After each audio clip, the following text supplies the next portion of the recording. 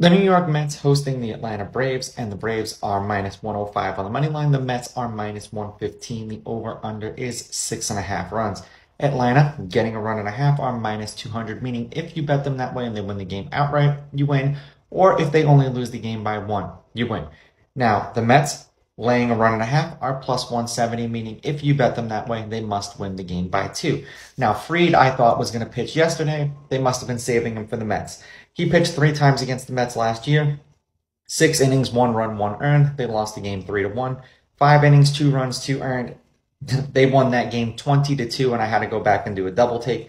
7 innings, 2 runs, 2 earned, and they lost that game 2-1. So he gave up a combined 5 runs in 3 games, and they lost 2 of them. That really sucks. Bassett did not pitch against the Braves last year. He was a member of the A's. Now the Braves are on a 2-game losing streak. The Mets are on a 1-game winning streak.